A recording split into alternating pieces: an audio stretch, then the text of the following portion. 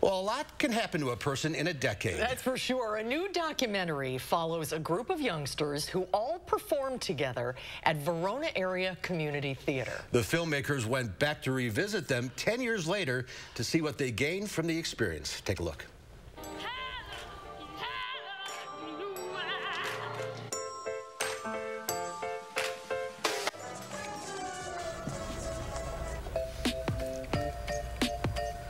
Do you know what I mean when I say curtain call? Everybody, tell them really loudly. The bows. You just have to keep going and hope that the audience doesn't notice too much. It definitely helped me boost my confidence and just overall presence in public settings. But I also think it really helped me build just my teamwork abilities and being able to put something together with a group of people and collaborating with so many people from a super young age. The documentary Stage Presence was produced by Greg Jeske and J-Dog Productions. Greg, welcome back to Live-at-Four. Hi, Greg, good to see you. You guys, thanks for having me on. How did this all come about? You know, it came about, it kind of fell into my lap. I got a phone call about a year ago from a woman who said she had a bunch of old footage of kids doing a play. Could I do something with it? And I said, well, let me look at some of it. Well, I started to look at it and realized there was a lot of it and realized that I had an idea for what to do here. Let's go talk to these kids again, 10 years later.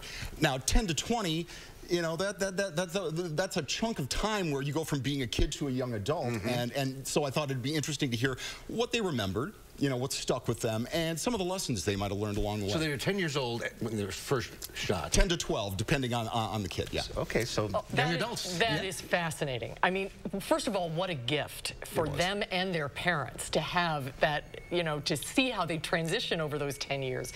But what is it about theater? There is something about theater that connects all of these kids. What did they get out of the experience? You know, it's interesting. I saw a lot of similarities with sports as these kids talked about what they remembered, because a lot of what they remembered is working together. A lot of what they remembered was sacrificing for the team, as it were, the group, you know, the theater group in this case. There was also a sense of inclusion that went along with this, because they had a young woman, or a girl at the time, who was a person with a disability, and they decided to make room for her. And at the same time, there was also this broader mission of the adults who ran the children's theater there, that this was about the best experience. So one thing they did was they didn't give the lead role year after year to the same kids because the same kids were the best. They spread the wealth, so to speak. I just thought there was some really neat messages there, and you know, stuff that we often forget these days. It seems to kind of fall through the cracks. Presence, as in gifts, stage presence. That's what these kids learned from this. Exactly. I was on a walk one day and I was thinking presence on stage, because that's what they were being taught, is to have a presence, and it just kind of clicked. But the presence, the gifts they get from being up there is really what they were all talking about.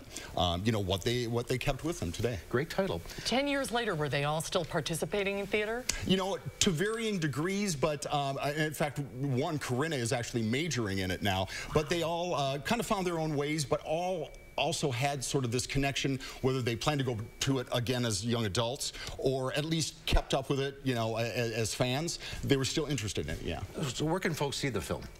jdogproductions.com is where you will find the link to it, and it's a free watch. Terry Dvorak was very generous in deciding that she wanted to have this made and let everybody see it. Now, you're going to follow them 10 years from now? Not a bad idea. Especially if the ones that are majoring in theaters. Yeah, exactly. Get all the way to Broadway. On Broadway. Where's my notebook? Greg, great to see you again. Nice to see you. Great to see you. Thanks so much.